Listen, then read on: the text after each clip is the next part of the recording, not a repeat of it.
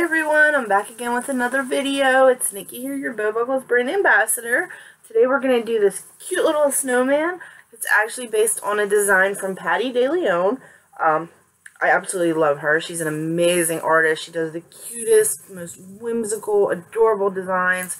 And I did one of hers for Favorite Artist Day on one of my painty groups, and everybody commented on it. Everybody thought it was the cutest thing ever. And so I figured I'd show you guys how to do it too. I don't know if she has a tutorial of it, and this isn't exactly the same design as hers. It's a little bit different, so put our own twist on it, and let's get started. So the first thing you want to do for this design is lay a base down. You're going to lay a background. And for the design I did yesterday, the background I laid was some blue colors, but today I think we're going to do something a little bit different.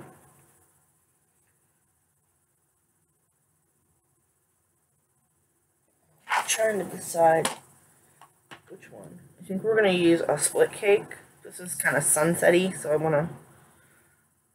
Nah. Sorry, changed my mind. We're just going to do basic blue background. I'm going to do blue metallic as the background. I'm using this is actually a makeup brush. It's a foundation brush, but it works really good to get backgrounds and things on super quick, similar to a sponge. And this one you want to pull the background over your eye as well, and down your cheek, and then up on your forehead. And this is just a one side design. And you want the paint to be super light, so you kind of want to work it out so it's not crazy dark anywhere. It's really blended and super light, because you want to be able to see your design over top of it. Remember, this is just your background, your base. This isn't your main focal point, so you don't want it to take up. I got a little bit of paint in my eye when you do that, or where I don't want my paint to be. Grab you a little wet wipe and wipe it on up. You can shape your design if you need to that way as well. So just like that, you have your little background ready, and this can go in your soapy water to get nice and clean. Now, one thing I didn't do yesterday that I am going to do today, I think, if I can find a sponge. I don't think I have any sponges in here, so I actually might not do this. I was going to go ahead and sponge on a little tree in the background, because I have this cute little tree stencil that I got yesterday. But, yeah, let's try it with a brush. We're going to do a metallic white on that, because we want it to be super light, and metallic white is not very opaque. It's really light. So I'm going to load my brush really well, but dry. I don't want my brush to be really wet, or it's going to run through the tree, and you're not going to be able to see it. And instead of painting in a stroke, we're going to dab it on. I think we're going to go... I'm going to put this, because the snowman's actually going to go right here, so maybe like towards the back, like that, right? Get my hand in there really well, and kind of dab and just press the paint in like this. Again, this is just a background piece, so it doesn't have to be perfect, because it's going to be in the background. And it doesn't have to be super dark, because I don't even think it really showed up a little bit. It doesn't have to be super dark, because it's just hanging out in the background to kind of add a little bit to the design. It really didn't show up anyway. Oh well, we tried.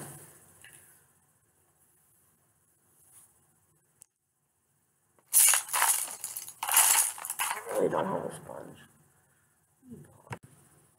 Okay guys, I found a sponge, so I'm going to load my sponge. I cleaned off my stencil, and we're going to do this again. Lay our stencil where we want it. Hold it with 2 hands, which is very hard to do on my own face. And start pushing the paint in there.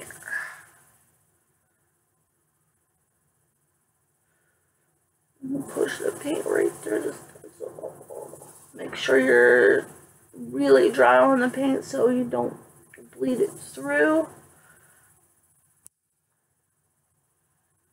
Yes, that's what we want.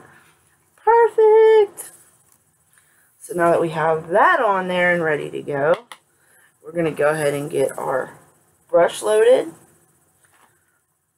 I'm using a large filbert, or almost like a body brush, just because it makes it super fast to paint your snowman. Load that up really, really good with white paint. And decide where I want my snowman. I'm going to put his head right here.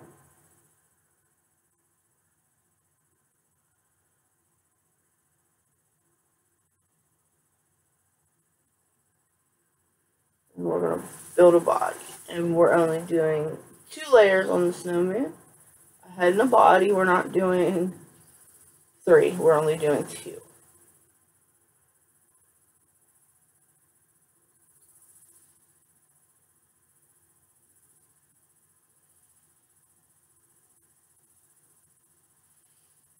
Alright, there's your snowman. I'm going to lay another layer of white because I like mine to be super bright white and not have any of the background colors showing through. And we have that cute little tree in the background. Super cute.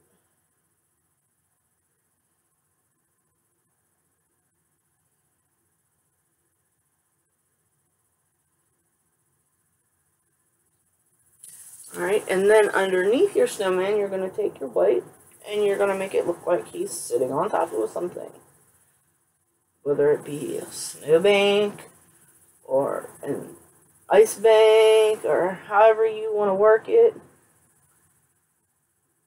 You can make it look large or small. You can layer it, bring it up. However you like, whatever makes you happy. So that is our snowman. Boy, this Ziva blue is really popping through this white paint. This is Ziva blue, and it's like popping through the white a lot more than I like it to. But onto a round brush and some orange paint. Nice bright orange from our Buggles kit. Oh yeah. I cannot wait till these guys come out with the larger ones like this, like the big paint pots with single colors. I literally run through these things like water. I just got this one maybe 2 weeks ago and it's almost gone. Yeah. I absolutely love the paints, but go through them like crazy. So we're going to make this guy like, oh, I forgot his arms. What to do his arms? I'm going to make him looking straight up in the air. So we're going to take our orange and we're going to go a little above the center, lay our brush down, and pull up. And there is his nose. Just like that. And you're done with the orange. We're going to clean that brush off and we're going to get back into some white because I forgot to put his arms on. So load some white up on your brush, really good.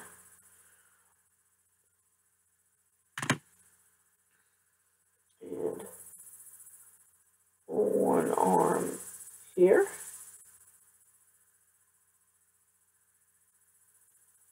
One arm here. The second arm is going to be in my hairline. That's just how it works.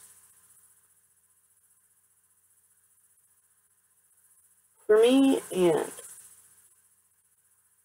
there's nothing I can do about it. My face is just small.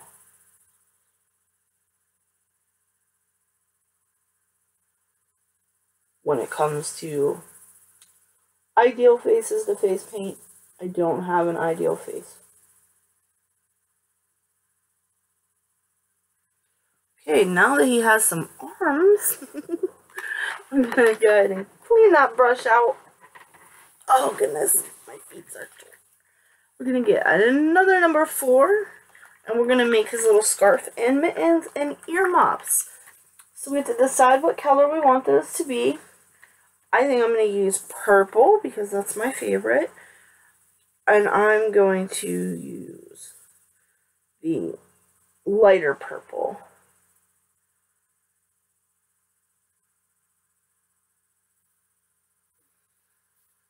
Instead of the deep dark purple. For his scarf, we're going to do right around his neck. Oh, I guess this is a deeper purple. I'm sorry. And we're going to pull it down like that.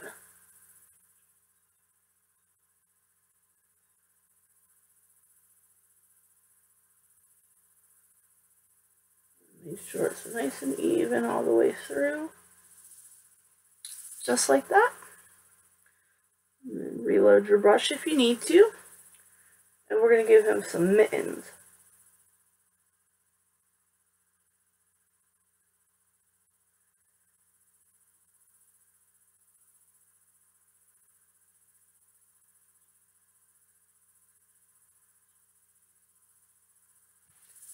And we're going to attempt to give him some mittens over here, but again, in the hairline, hard to work in the hairline. But we'll do what we can. Alrighty, and then we're going to load the brush one more time, just to make sure it has a good load. And we're going to come here on the side of his head, and we're going to put earmuffs. Just a little half circle on the side of his head on each side.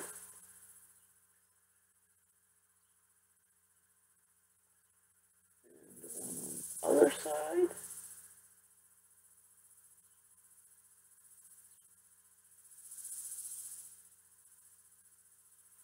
Just like that. Just like that. Clean that brush off. And we're going to set that kit to the side. The next thing we're going to do is we're going to get our liner brush. And we're going to get our black paint. Now we're going to start lining him up. And we're also going to put his mouth on and his buttons. So the first thing you want to do is the mouth.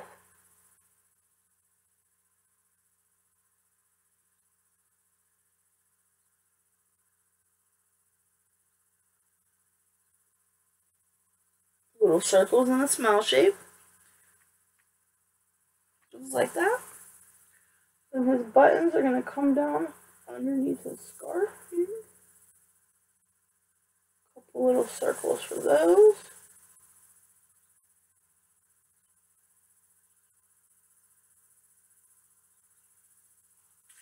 Alright, now we're going to start outlining.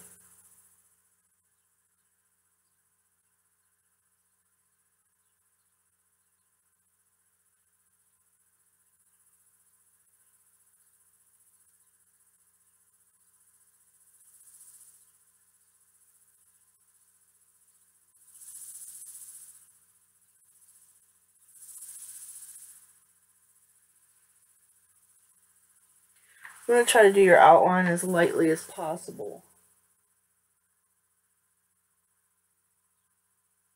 You don't want it too dark because you want him to show, have a nice focal point.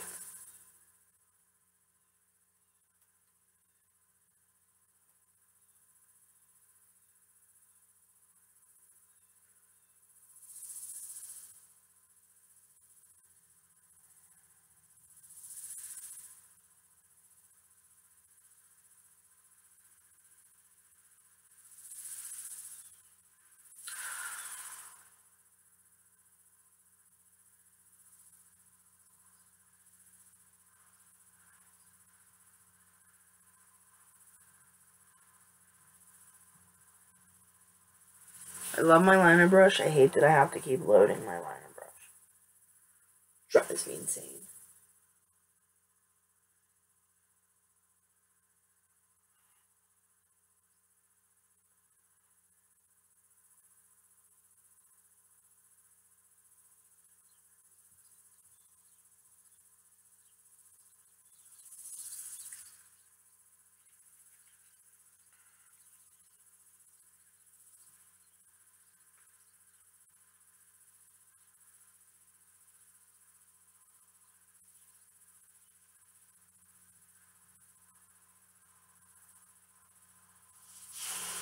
And there's our little snowman, all built and lined up. Now we're going to do some outline on the bottom.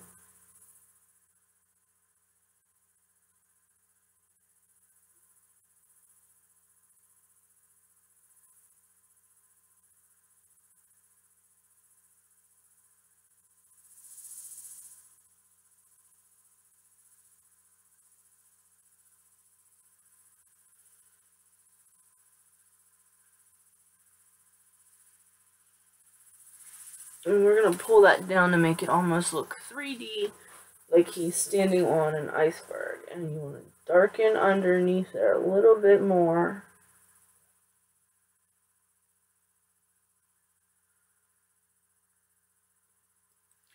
And I'm going to get out my shader brush that I use when I'm doing shading, which is this thing right here. It's got a really small, delicate tip, and it's dry.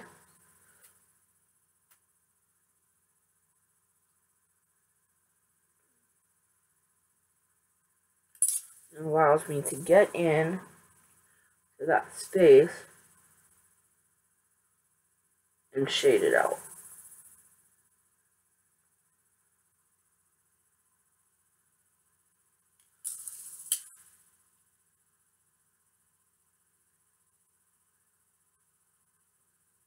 And blend it really nicely.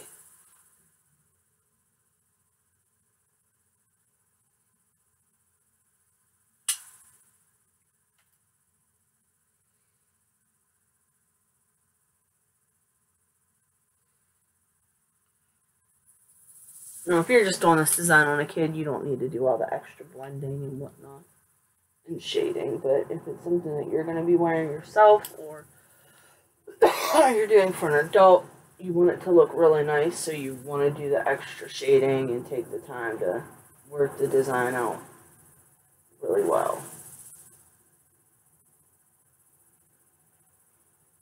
Like that. Okay, we have our cute little Christmas in the background. I'm super excited about that. I love that stencil. It's so cute.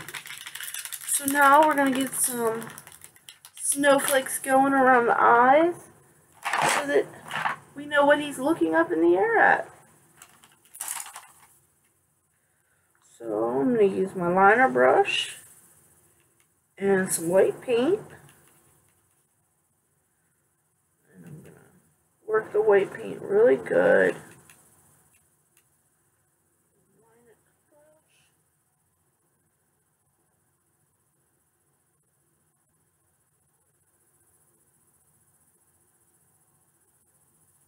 I'm going to use just Starburst as my snowflakes, like I said in my previous video. I do not own a Starflake stencil. It's something I need to invest in sooner than later, especially for all these beautiful winter and Christmas designs I've been doing lately. And not having a Starflake stencil kind of sucks. So, I could just make myself one and be done with it too. I do have a stencil cutter. I rarely ever use it. Alright, so we're going to put those, and then we're going to get a number 4 round back out. Nice and clean. And into the white. We're going to complement the Starburst snowflakes with dots.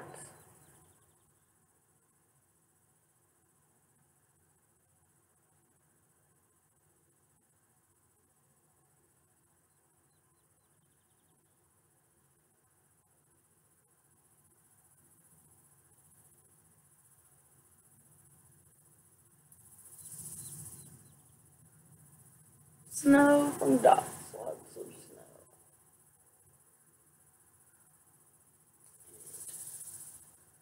Maybe even another starburst right here by the eye.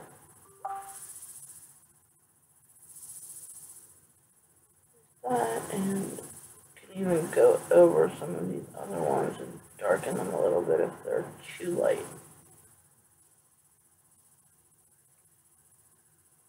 Just a few. Keep a couple of them lighter and keep a couple of them darker. That's what I would do. And then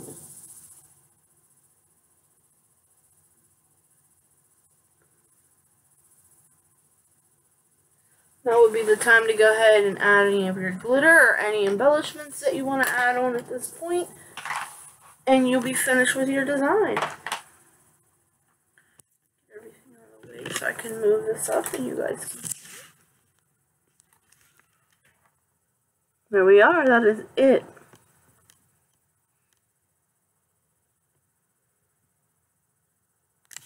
So let me know what you guys think. Leave a comment down below. Hit the thumbs up if you like it. Don't hit the thumbs down on me. Don't do that to me. Just leave a comment. Anyway, don't forget to check out Nicole Grayson MUA1 on Facebook. NicoleGraysonMUA.com is my website. And Buggles.com is their website. Check us out. Check out my group, Confidence in Paint. And I will see you guys in the next video. Bye.